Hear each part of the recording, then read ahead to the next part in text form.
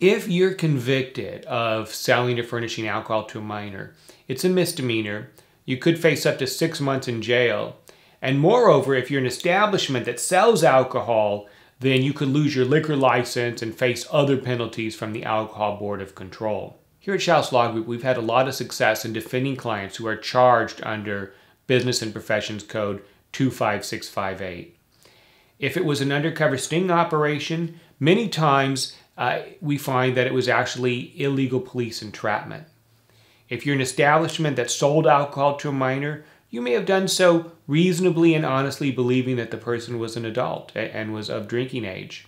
And if you're a minor who got busted using a fake ID to try to buy alcohol or get into a club, many times we can get an informal diversion to the court and ultimately get the charge dismissed. So if you're in any one of these situations, we invite you to call us here at Shouse Law Group.